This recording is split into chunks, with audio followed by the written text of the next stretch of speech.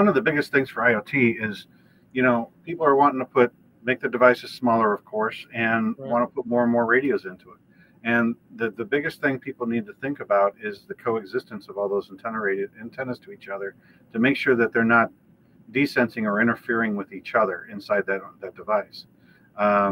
That's one of the other biggest issues that we see out there is that. So the challenge that's coming forward is to put more radios and more connectivity in a small device and getting it out there. I think the next thing that's going to be that we really like doing over here, especially over the last few years, is we're getting more and more into the array designs. So that would be like your 5G and whatever stuff like that that's coming down the pipe, or millimeter wave type of designs. And even more so steering with the phased arrays. We're doing some research here of new ways to do phased array, which will be a lower cost.